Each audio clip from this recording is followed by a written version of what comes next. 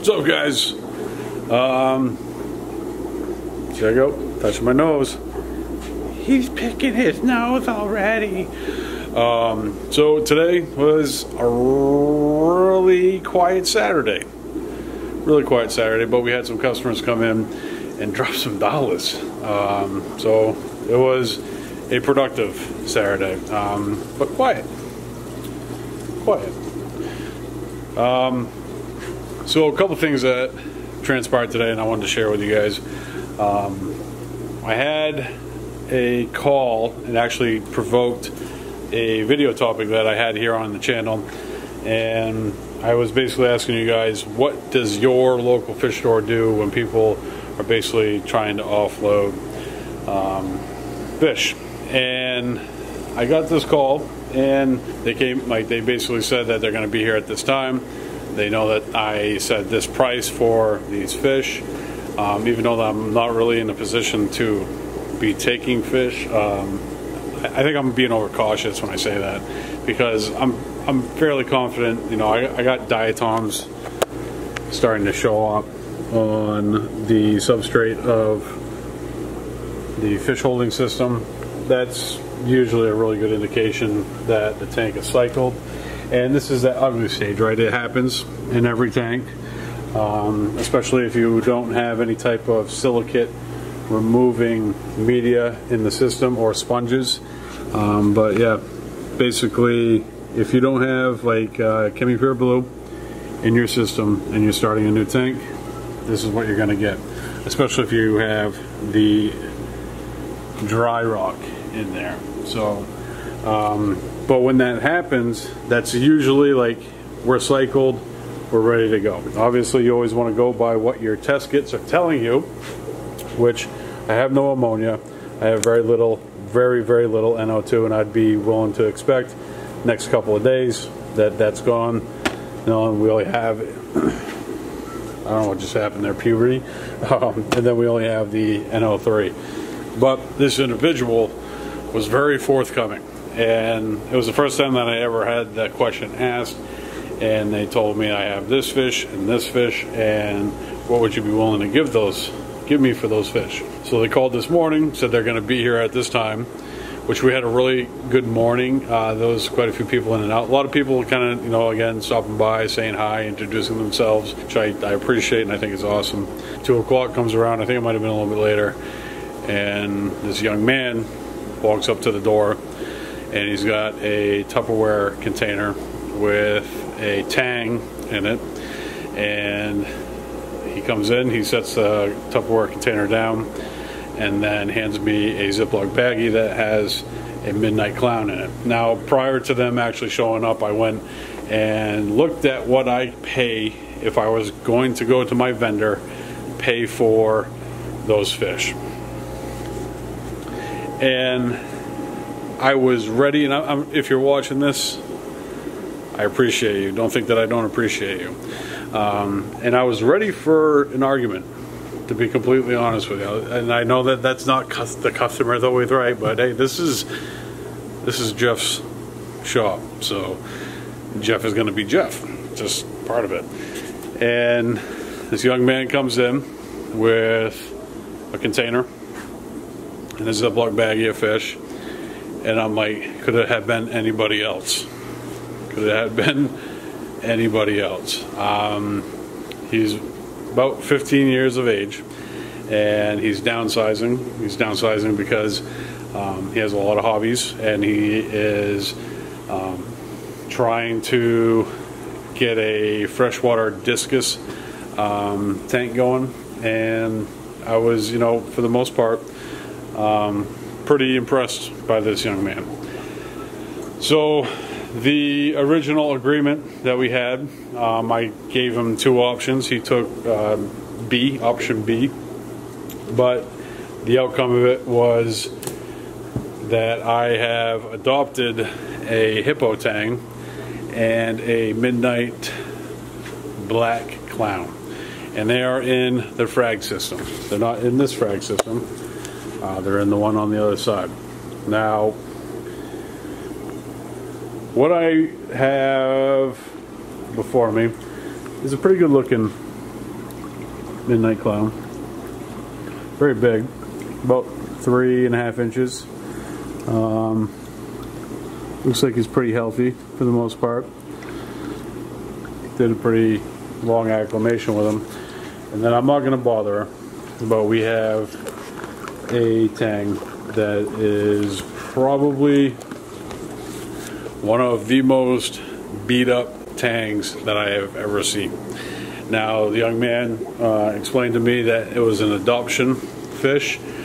He had gotten it from Petco, and the fish basically had got dropped off at Petco. What I'm gathering from folks that come in, they talk about, you know, what Petco's rules are, is that they will take fish in, they'll take your system, I get like the whole thing, and you just don't get anything in return. Which they probably, I've been told that they quarantine the fish and then put them out for sale. This tang is shredded. Its tail is shredded, its dorsal fin is shredded. She is very fat. She looks healthy, but she's incredibly timid. Probably one of the most gentle fish I think I have seen in a very long time. And I'm assuming, you know, that she's probably, you know, gentle in her nature. And that kind of just, you know, is reason why she got shredded like the way she did. But she's very fat. She also has head and lateral line erosion, which I am no stranger to healing fish from that. And really, the best way, you know, if you have a tang that is showing signs of head and lateral line erosion, is to make sure you're not using any carbon, because there has been a whole bunch of, it's not studies, but there's a lot of connections that have been made between head and lateral line erosion and carbon. Usually it's the carbon that you have to rinse for 5 years for it to stop, you know, just putting out the black stuff so your water is clear.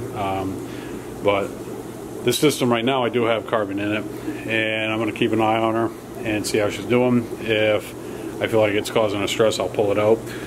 But another aspect of healing the fish is, one, feeding it, like keeping it very, very happy, and feeding her as much as she needs to be fed, or the fish. I don't even know if it's a female. But I think what we're going to do is, you know, if she is going to be here for a little while, we're going to use her as a teaching tool for folks, and not doing research with their fish prior to purchasing. Not that the young man, you know, caused this damage to the fish. I would assume the person that had dropped the fish off at Petco, and he, which adopted later, probably had a very large tank, had a bunch of tangs in it, and, you know, was sorry about whatever, and was like, I don't want this fish anymore, or whatever the circumstances may be. But at some point, somebody had this fish, and it got tore up, and I'd be willing to bet that it was another tang that did it, that was very similar in species, and this person didn't do their research prior to adding all their fish, and then just got this fish slaughtered.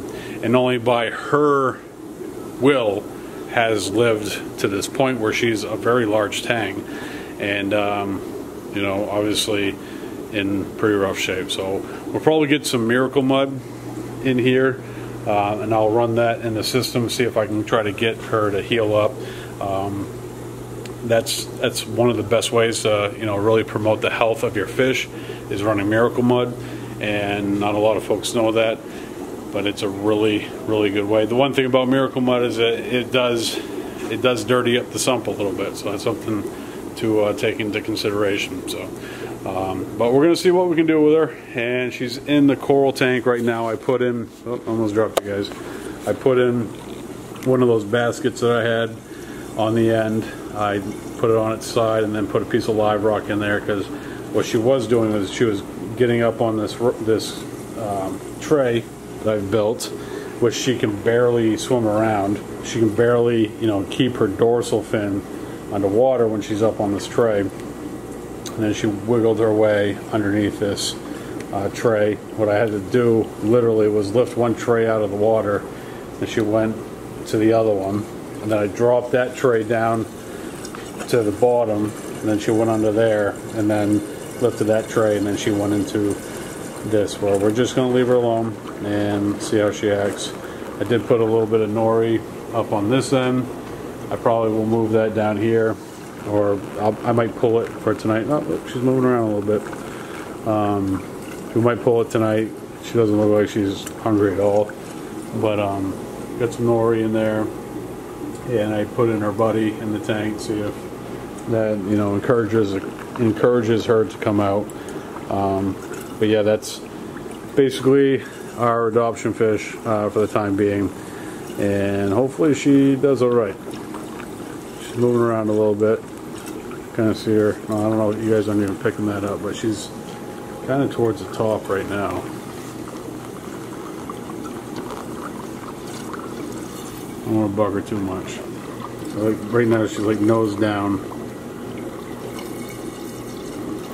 She swims fine, but her fins are absolutely just tore right up. But folks, that's the importance of making sure that you do your research of the fish that you are purchasing, that you're going to bring home and put in your tank, because you don't know what fish work together. And if you're going to have multiple tangs in a tank, it's a little bit of magic. I think Mile High Reefer has done a pretty good job of documenting how he has gone about adding multiple tangs to one system, and he's got a little bit of a thought process behind it and how he makes it work. And you know, the thing is if you try that and it doesn't work, you need to be able to get that fish out of there and put it in a situation where it's not going to get tore up, because I was pretty bummed out when I saw that fish. I was pretty bummed out when the young man came in, and I wasn't just like able to like, I'm all set.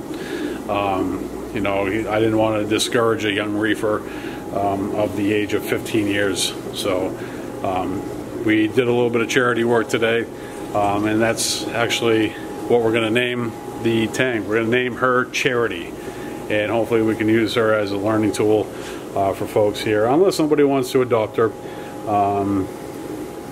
which I probably, as long as it was a situation I know that she would be good in and not have to worry about, you know, getting beat up by anybody, where she's probably the big dog in the tank. That's probably, you know, the only circumstance that I would allow that fish to go. But guys, that's going to do it for today. Thank you so much for watching. I'll see you tomorrow right here for One Take Sunday. Peace.